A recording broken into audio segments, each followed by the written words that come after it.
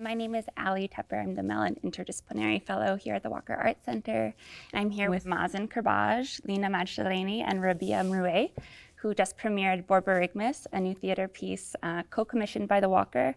And I'm excited to talk with them. I thought we could talk a little bit about the origins of the piece itself and of your collaboration. And Lina and Rabih, you two have a long history of working together. You're partners, actually. So I imagine your collaboration is quite fluid in the way you speak to each other. But Mazen, you're kind of new to working with these two. Mm-hmm. And I was wondering at what point the collaboration began and kind of where the idea of Borborygmus started. Well, it started like we know each other from Beirut, but not very well. We knew we have friends in common. And Rabih and Lina moved to Berlin maybe a year before me, maybe 4 years ago you moved. 5 years ago, and then 3 years ago I moved to Berlin, all of us by decision to move out of Beirut, and Berlin seemed a nice city. And there we became closer, so as friends, and then many times we would be having dinner or having a drink or something. Hey, we should, it was more as a joke, like let's do something together. And then we started a little bit, Rabih and me, to meet sometimes in the afternoon to try to work together, but without knowing on what. So me, I do not come at all from theater. It's my first ever experience. So it was mostly we would sit and say, let's do something, maybe a scenario for comics because I draw comics, or something musical because we both play music. And we would just sit and try to work, but in a really abstract way, like not knowing what we are doing.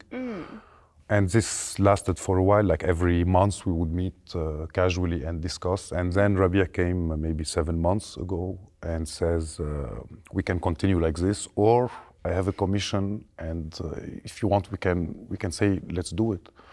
In January, I said, do we have time? He said, I don't know. I said, all right, let's do it. And then, of course, naturally, we invited Lina to be with us. And then we didn't even know back then if I would be acting or just writing with Rabih and Lina directing, or Lina and Rabih writing. Right. Like it was really very, very blurry.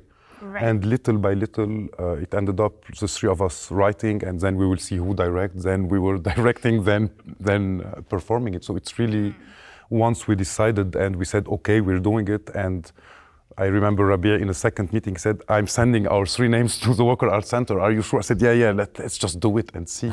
Yeah. But from there, it really developed very organically and very naturally. And none of us had a concept in mind or an idea. We didn't know what we were going to talk about. And it really, we just met for a month in Beirut every day and said, okay, let's write something, but we didn't know what we were writing. And the things really became evident by themselves, like little by little, text after text, idea after idea. Things unfolded naturally somehow or organically. I don't know if I say it. Very good. Thank you. So did you ever create a prompt for each other? Like, today we're going to talk about our fears, or today we're going to kind of get into a certain subject, or how does the process of writing start exactly? I don't remember so much. No, I think we had a lot of ideas. Yeah. And then at some point we had this artwork from our friend Samir Khaddaj, then Thumma, and we thought that maybe we can like adapt this artwork and try to do something out of it. And then we had like one scene, which we call it Thumma, then.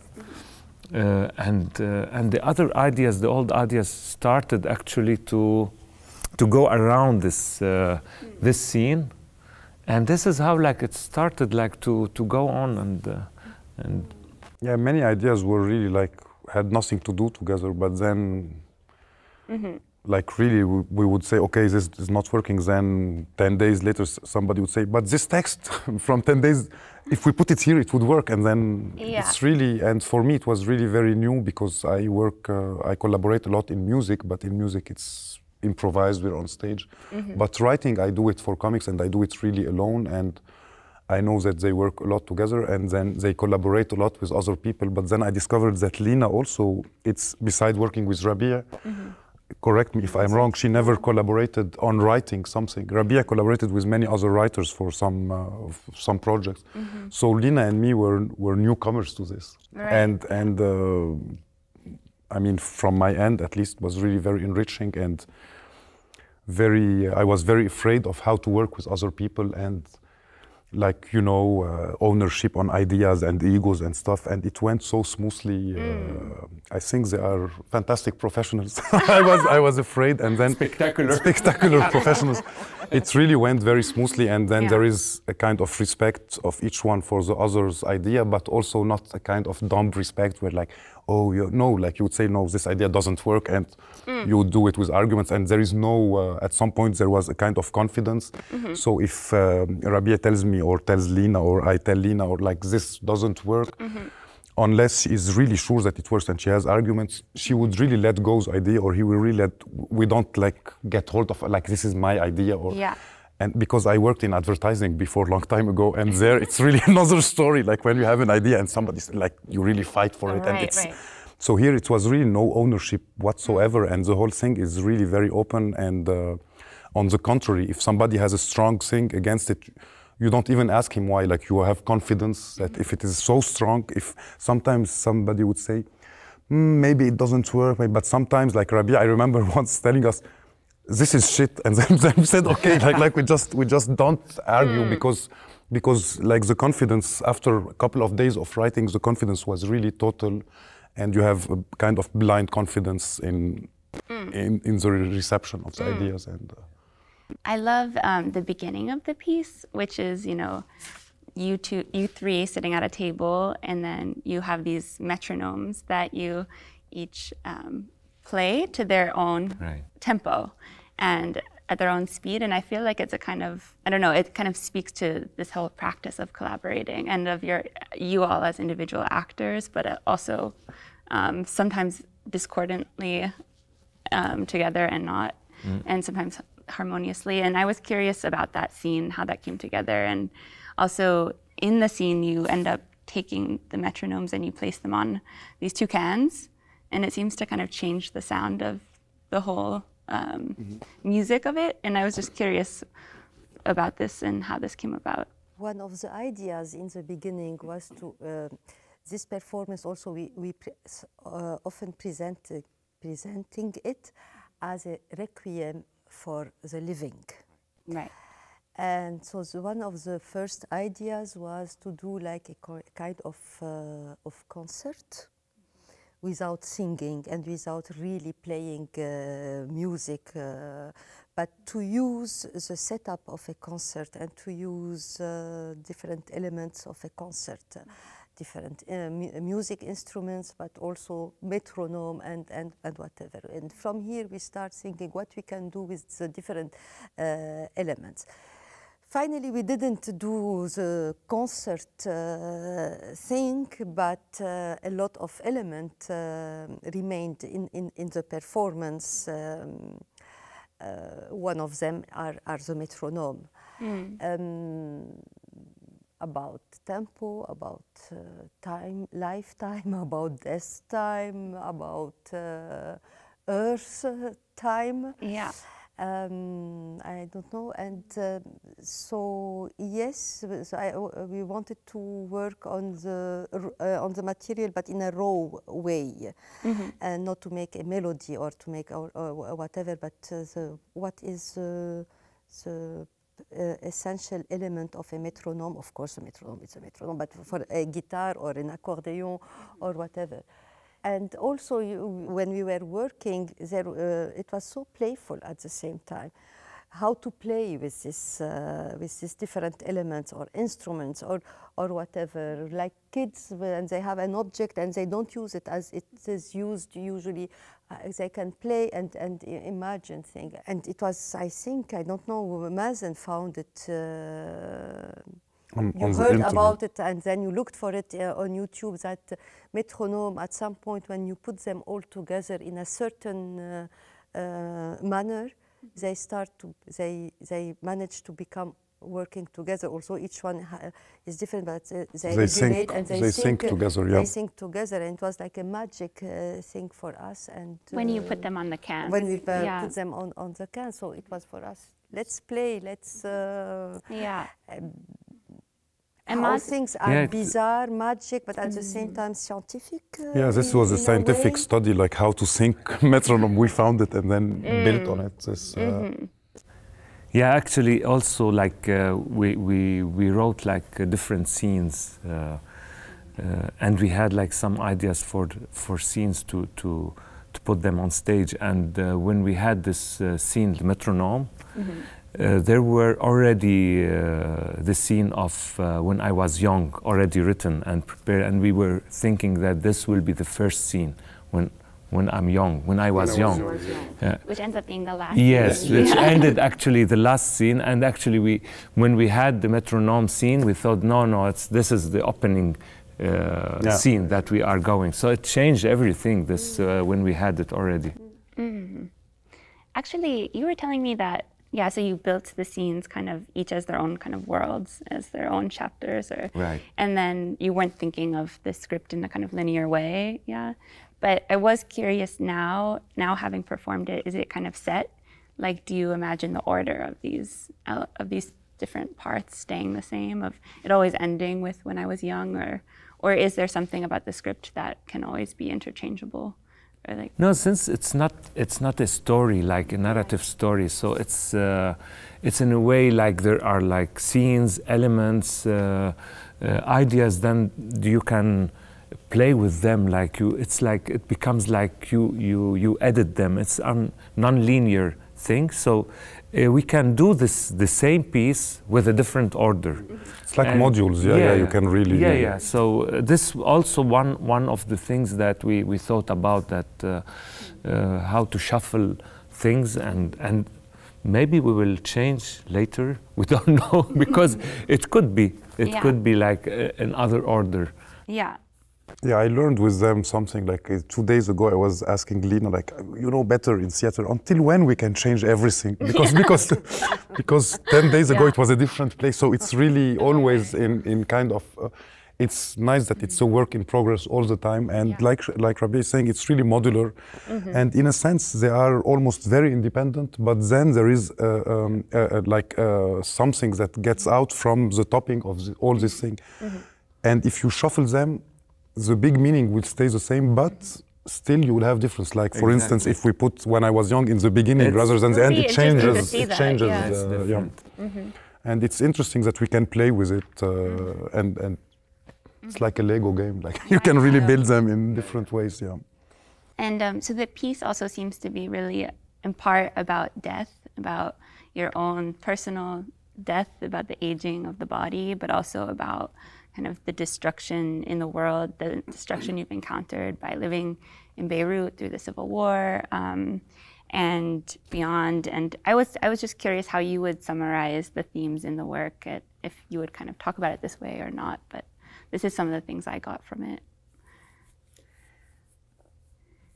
Definitely there is something very much related to the fact that we are from Lebanon, we lived in Beirut, etc. But at the same time, I think that it's a lot about any person anywhere on earth thinking about the world today and how it is going politically, economically, the climate, coming disaster and whatever.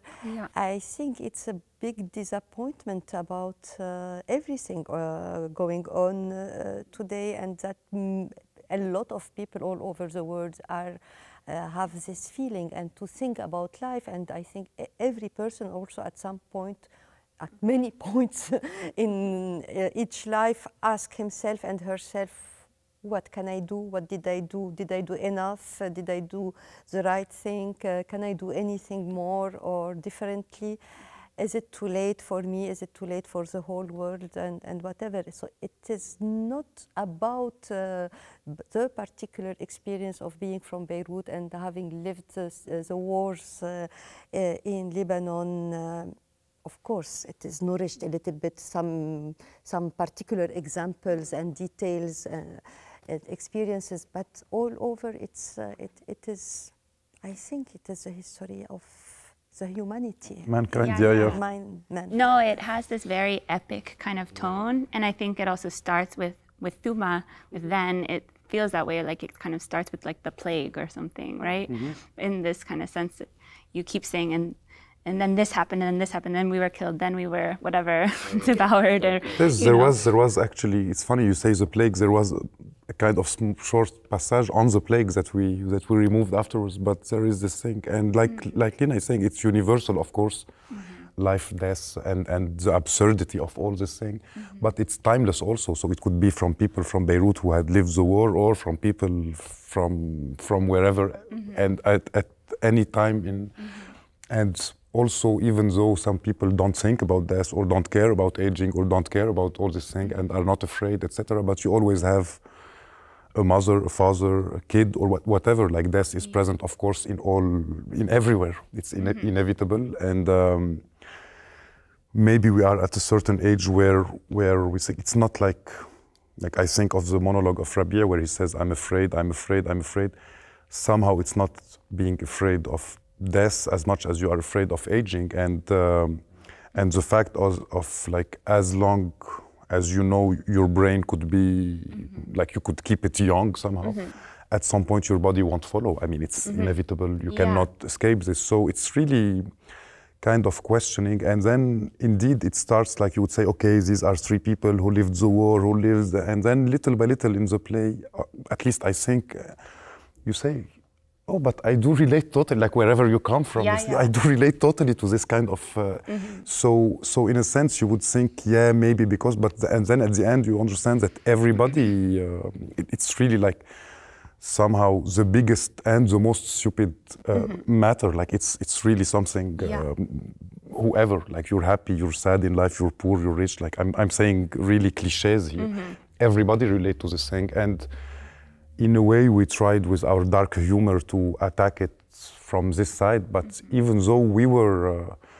it went beyond our control. Like at some point we said, but it's not funny at all anymore, you know, because we have a tendency to have a black humor, and it is still in the play, of course, but then it went even out of our control. It really became frightening almost for us, you know, like to deal with this subject. But we try to deal with it very seriously, but also keeping, in a sense, we are still doing theater. Yeah. And we are talking about all this, but we are still alive to talk about it. So it's really many layers in the way of presenting the thing and dealing with them. It feels also like maybe death isn't always the best word of talking about it, but maybe it's also about like the perpetual failure of living. You know, exactly. This is it exactly. Yeah. Yeah, it's actually just like it's not the fact that we lived wars in Lebanon. Absolutely. It's not because, like, you know, during the war, at least like our generation, we lived the civil war, which was long. It's nothing to do with the war, because war is war, you know, like, but the fact that like fighting stops and we are all the time working for like to make some life is better, like in a way and another, and like you see, like every day, it's like you say, like, oh, yesterday it was better, and then tomorrow comes and you say, like, oh, yesterday is better, and it's like disappointments all the time, and this about this actually, that in Lebanon war stops like or fighting. But actually nothing changed. Actually it's going worse and worse. And in the world also. Not only Lebanon, not only the Middle East, everywhere in the world. It's crazy how it's going. Like, and this like it goes worse and worse. And you feel we are getting progress, and humanity is getting to so much things like civilization and progress. And the more we get progress, the worse it becomes. Like, it's really insane that today we live at an age where everybody could eat at his, like everybody could be educated. We have the means, you know, we can send people to the moon. Everything should be perfect and harmonious. And it's worse than the worst barbaric periods in history. So it's about failure. Yeah, you say it always, like it's a lot has to do about realizing this failure and about the lost innocence of childhood, etc. And like one day you wake up, you say, oh, it's not like they told me, you know. And from this point, every day, you discover it's even worse than you thought, you know. And it looks like really very pessimistic, but I think at the same time, the fact that we are doing it and in this black way, but there is something that the fear, it means there is something hope. Like to be able to express this fear means you are here and you are, like yeah, of course. Like it's this paradox matter. Mm-hmm. I was also interested in like how memory works in the piece, and you know, because you're calling it this requiem for the living, and the requiem is about remembrance, right? But the piece isn't nostalgic at all at the same time. And I was curious, like how memory works for you, the timeline of memory, and like there's also this forgetting that exists within the piece, and that in itself is like a form of resilience. The memory is not, when there is memory, it's not about a lost paradise, yeah. Lost paradise, paradis perdu. Yeah, for example, in the scene of when I was young, we already see how much a kid could be cruel. There is nothing innocent and good and angel in. So we end with this scene, and we start with the Summa scene, then scene also, which is from the beginning of the humanity, it is about power, about repressing others, and violence. Violence, and like Walter Benjamin says, the past is just a big amount of ruins, rubbles, and yeah, there is nothing to be nostalgic about it. So the memory is. And in this meaning, past, present, future is almost the same, and the time is blocked. Indeed, what you say about childhood is you always think about kids being very innocent and everything, but kids are the most cruel persons in the world. You forgive them because they are kids, but actually, like, the cruelty of man is there since wherever. Like, you begin to kill animals because you could kill them, like an ant or whatever. You begin to express your power on anything you could. And then it's about power always. Like even sometimes losing power is having, like, somehow it's always expressing kind of power. And so the memory is what we are still doing. Then is what we inherited, the past, the histories that we have inherited from the beginning, if there is any beginning, till today. And this is what we are continuing to do, to kill, to invade, to withdraw, to rape, to laugh, and etc. And in a sense, we do not put, I hope so, we do not put ourselves at all, like, and this is what is interesting, I think, in the play. We do not put ourselves at all as, like, giving lessons, like, yeah, this is bad, as if we, the three of us, have a better as if you are pedigree innocent or whatever, or victim or whatever. or as if we have solutions. Like, we have no, we are as responsible somehow as everybody, and we are as like, powerless as everybody. Like, we can't change anything. We can make a theater play about it, but this won't change. I mean, in the war between art and violence, I would bet on violence. I wouldn't bet on art, you know. So it's in a way, it's not really about forgetting and remembering. It's not. It's mainly maybe about loss, like, and in a way, like, this fear of losing all the time. Like, for example, the scene of the dead, of our dead, like this loss, like names, and so it's not nostalgic, it's not like remembering, it's not forgetting, it's about this loss, and like with the scenes that comes afterward with Lina's monologue, for example, like, it's like in a way, like, to push this to the extreme, and like, okay, I want to lose everything, like, it becomes like a kind of a resistance. That's maybe. Like your monologue too, yeah? Yeah. And also, so the title of the piece, Borborygmus. Everyone's been laughing about it this whole weekend because it's an English word that none of us knew before. Like it's like the rumbling of the stomach. And I was wondering how the digestive system, how this all like started to enter into how did the it piece. make it into the piece? Yeah, this is the whole story. Yeah. I tend to, like sometimes when somebody say, what is the piece about? We have each one different answers. So one of them is Requiem for the Living that we like to use.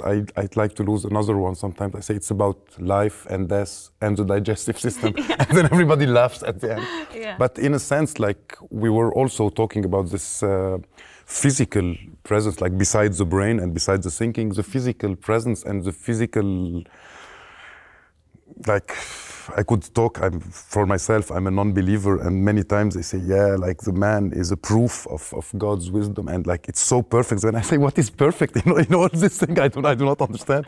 If I was God, I would do it really easy, like you eat and you shit with nothing inside, or you don't even need to eat, you know, like if I wanted to make it perfect. So all this thing, and then at some point, I can't remember who of us, like we got the idea, like let's work on the digestive system. I don't know how it came at some point, after and lunch. then I remember I was having my cigarettes at the balcony. No, I have to remind you, like there was a scene that we did not include in the piece. It was like a dialogue or conversation between stomachs. Oh, so it's just like you just hear the mics on our stomachs, and they talk to each other, this rumbling stomach, and this is, we cut it. Why did you cut it? I remember then when Lina was out, and I don't know how we got this, and then Lina entered and said, Lina, we have fantastic idea. She said, what?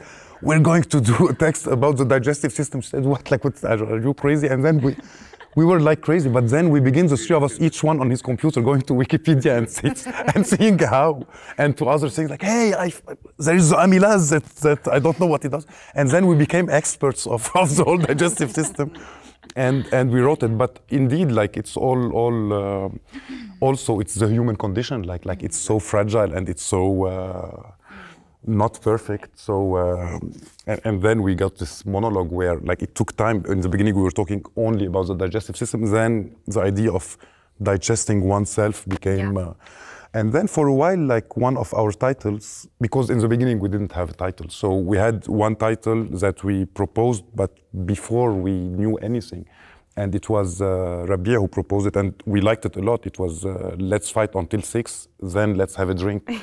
Which resembles a lot our relationship as friends, and so it was really nice. But then we felt it's very general and it doesn't look anymore like it could work on any other play we could do. So we were looking for something, and we put many names, and one of them was the digestive. No, not the digestive. The sound of the how do you say the stomach gargling? You say Yeah.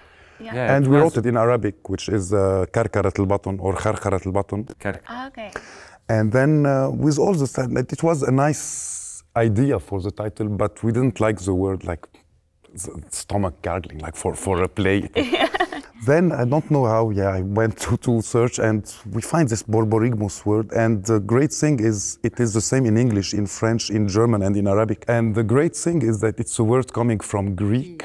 And the etymology of it comes from the sound. It has no etymology. It's like a borbor. It came really from the sound of it.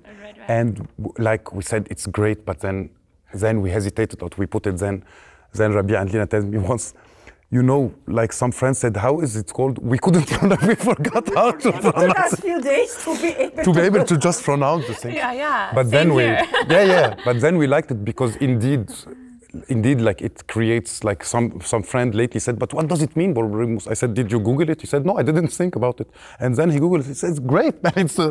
So it's nice because first it sounds really weird, and it has a nice onomatopoeic quality.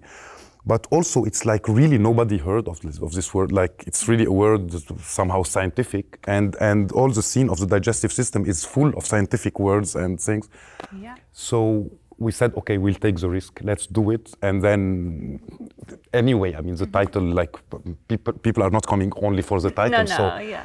And in a way, it creates something like people, like some curious people would go and see what, curiosity, like what does it mean? Is it an invented word? And then, oh no, it exists. And the great thing is, like, it's really rare to have a title that you could use really in Lebanon, we will use it, or in French, or, and it's the same, yeah. Yeah, it is a revelation, I think, for people. So Rabih had told me that one of the kind of rules that you had when you were making the piece was that you would never do anything that you've done before. And I was curious, like, why? Like, and if that's even possible. Like, is it ever possible to fully de-skill yourself, you know? But I was curious, like, actually just like how that kind of manifested for each of you, like, and what new things you ended up doing in this, what new techniques or approaches? I think it is possible. It is possible. You don't born again like a new person. Of course not. You are still carrying a lot of things. But I mean, to not allow yourself to be stuck in how we say in English, recette de cuisine. In a recipe, in a frame. And this is a challenge, I think, every artist. And when you are working with somebody for the first time, and when he is also not working with us for the first time, but he is working in theater for the first time. So this is a chance, occasion to really go to places that you didn't develop for many years. So it is important, and it's not the first time in our lives that suddenly like this we turn a big pages again. It's not becoming version again and starting from nothing, but. And it wasn't from the beginning also. Like, it took us some time to take this decision and to talk about it. But I think the risk was very high. I don't want to speak everywhere, but in Lebanon at least, all of us, like the three of us, have really signature work and things. So, like, for instance, okay, I do not work in theater, but I'm a performer as a musician, and what I do on the trumpet is really quite unique. Good or bad, I don't know, but it's quite unique. Like, I really torture the instrument in funny ways. And I torture some people are tortured also by the music. But then it was really like very risky to arrive to somewhere where, oh, it's stopping what Rabih and what Lina and what Mazen does and put them together. So it was easy in a way to go this way. And many times I say, yeah, but here I could use the trumpet and do this that I don't. So then Rabih said, okay, I tell you what, or Lina, I don't remember. Right. You don't use the trumpet, and we don't do projection because they have a lot of projection usually. So each one was like really like his biggest kind of trick or signature move, if you want. Like, let's remove our signature moves. And in a way, it was like obliging us to go search somewhere else and not to arrive to do something by Rabih plus Lina plus Mazen, like topping our things, but rather becoming a new person, like the three of us, doing something new, like that could not be done by Rabih or by Lina or by Mazen, and not topping our savoir-faire, and I think it was very enriching because it's a limitation that pushes you to create new boundaries. So for instance, I went out from my electronic music and my trumpet music, but then we like Lina said, like from the beginning, we want to do a concert, and I think we abandoned the idea, but it's still almost a concert. So there is a lot of work on the sound but it's always done in things that. At least I never played them in a concert. Rabih also plays guitar, but not like this in a concert.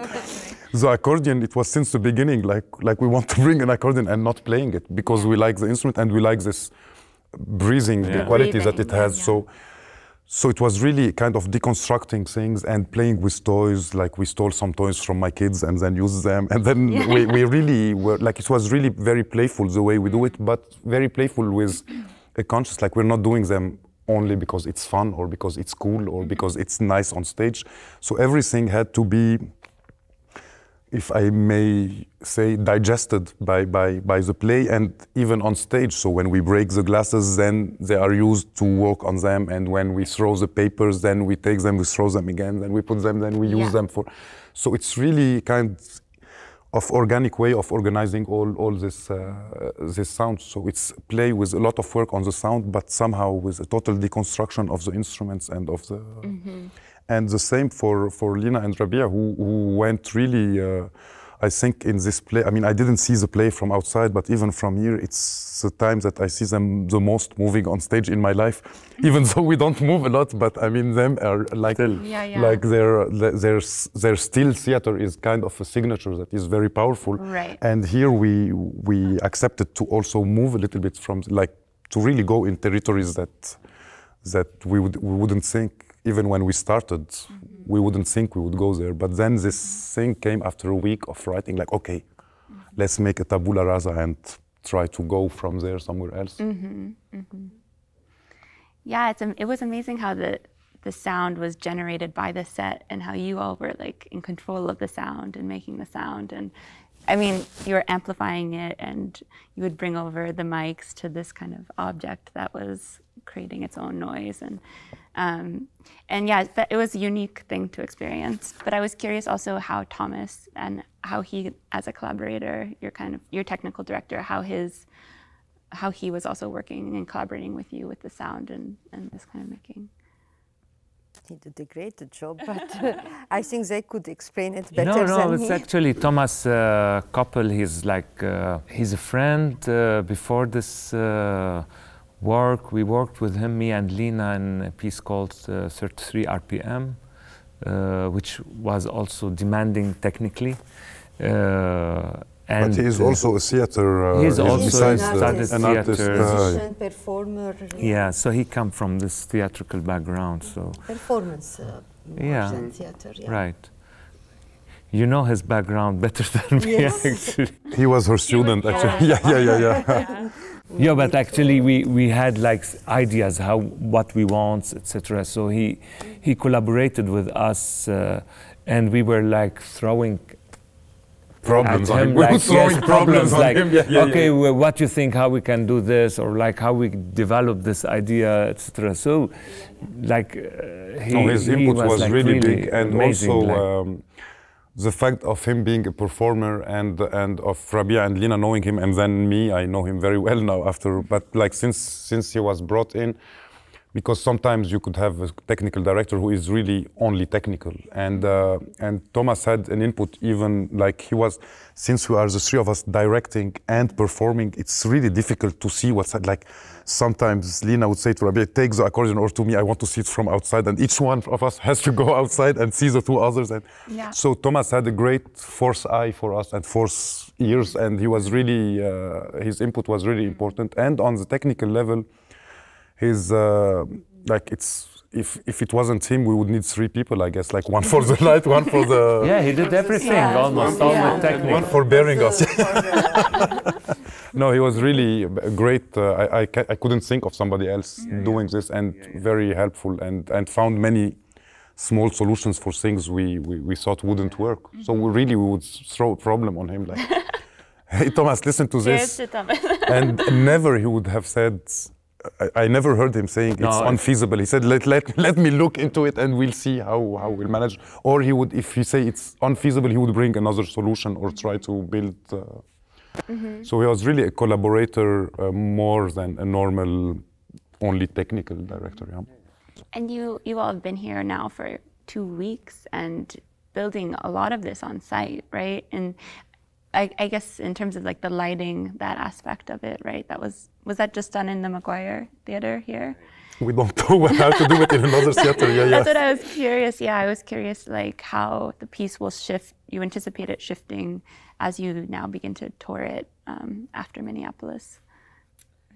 Yes, it has been very much shaped by the space itself and its technique and its infrastructure. And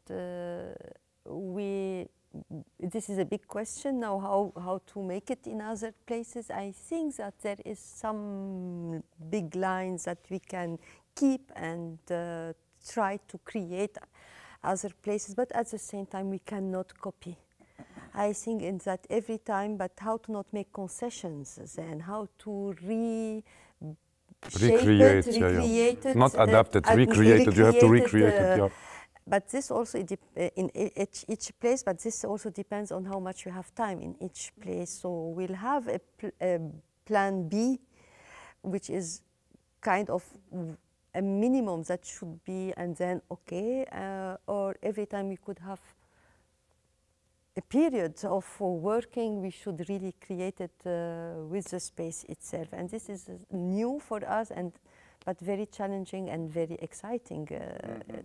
And also the play, in a way, is very simple. So it doesn't require, it's not like a big production with, so it's very simple, and it could be like wherever you put it, you will have surprises, and you will have to recreate it with some other things, but everything is based mostly on the text and on the small things that we use. So it will change all the atmosphere. Like finding the same atmosphere would be difficult. So you will really have to recreate this. But in the end, it's showable somehow in very different places. You don't need, like, some plays could not be made on a stage smaller than this, or you know what I mean.